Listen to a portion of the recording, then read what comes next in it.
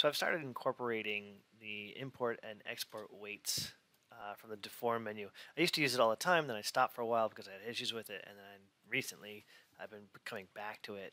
Um, One of the things is that it's great about using that is you can build a rig, put all your joints in, weight it, be happy with your weighting, and then kick that weighting out and then redo your rig completely. And that's kind of what I've been doing is I have scripts to build all my rig components, and from that I will then um, recreate my rig from scratch.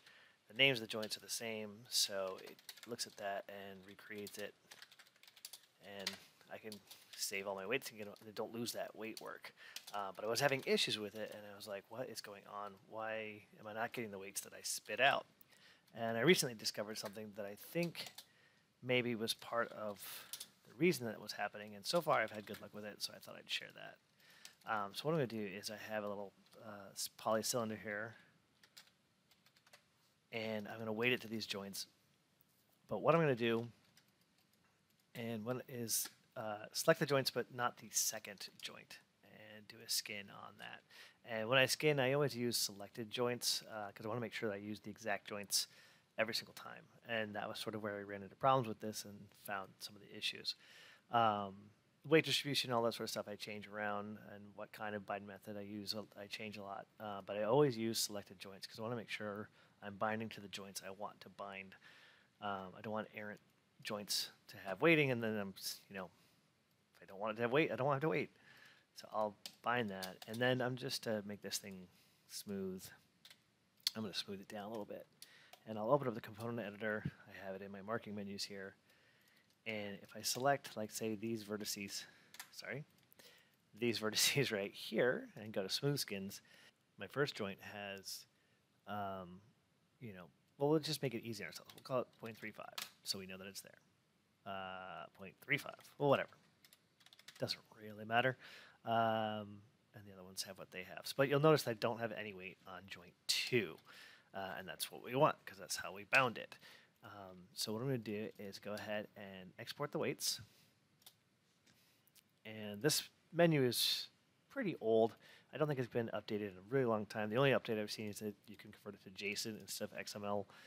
But it still kind of works the same way, and it's a little bit clunky. So what you do is you choose where you want your weights to go. And I've found the same thing with XML or JSON has the same issues, so I haven't made a definitive answer on that yet. I made a directory called data, and in that data I made a directory called weight maps. I'm going to put in there, save that out. And the thing that's tricky about this is that it hasn't done anything yet. It actually hasn't saved anything. You're just telling it what the name should be. Now you have to hit apply or export and make sure you get that result that says you sent it out. Don't know why that is. I think it's really clunky. I think when you say save, it should have saved it. I'm sure there's a reason. I haven't found one yet. All right, so now what I'm going to do is go here and unbind this. And this time, to show you what the error is, I'm going to select all my joints and my cylinder and skin it again. And I'm going to go in here to my deform menu and import weights. It's all the way at the bottom. It's a similar looking menu. I'm going to go ahead and select that XML file I created. This cylinder JSON file is one I created earlier, so I'll ignore that. And again, it just loads it in.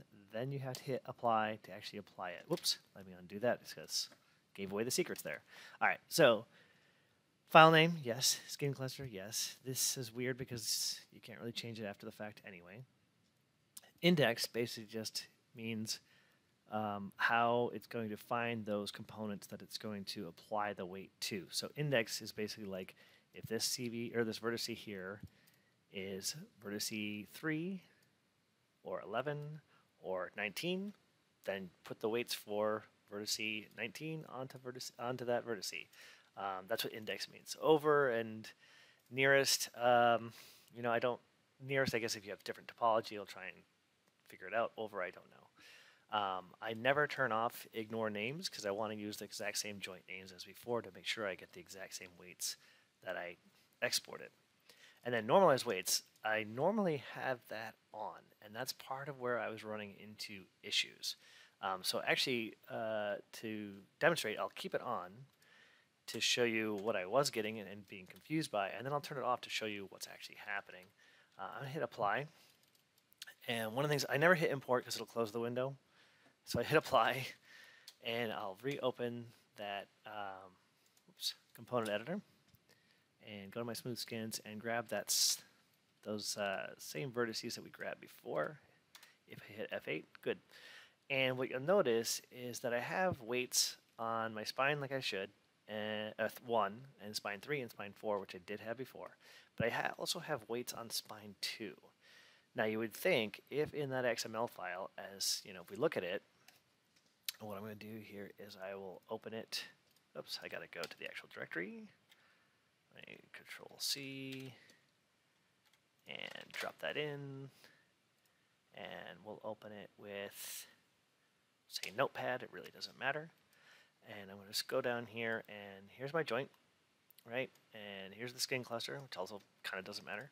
But the joint name does, of course, and then the shape name, and then basically saying for each vertice, this is the weight that it should get for that joint, and that's all it does. So what I have is here I have, let's see, joint 1, joint 3, joint 4, and joint 5.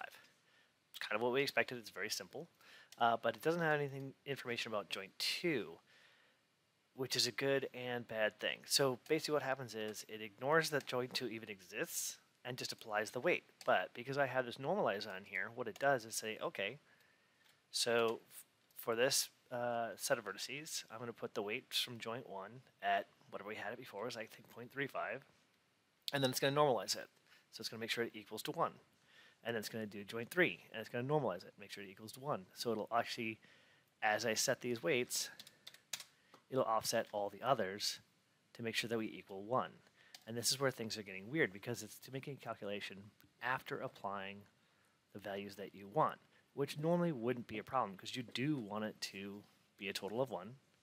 But you still have these weights on here from the second joint that was never supposed to be there in the first place. And that's where things get into trouble, because it doesn't know about that joint, so it doesn't know to make that 0.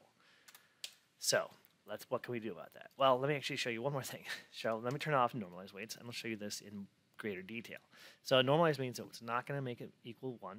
It's going to let the weights go above and below 1. I'll hit apply, and you'll notice that I get a little, what looks like a double transformation or too much weight on this joint here, which is kind of weird. So if I select those guys, what you can see is our total is now 1.12, but our values on our other joints are actually what they were before. If I go back to that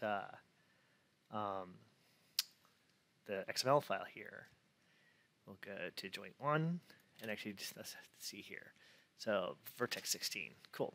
We can actually go down here to vertex 16, take a look at it, 0.35, and that's what it's getting. And then we can go down to spine 3 and go to 16, 0.565, and that's what it gives us. And then we can go to the next one, joint 4, and it's 0.085, and it is. But it's also leaving this original joint whatever values it was from the default bind, which we don't want, which is what's causing the problems. So there's a couple ways we can get around this issue.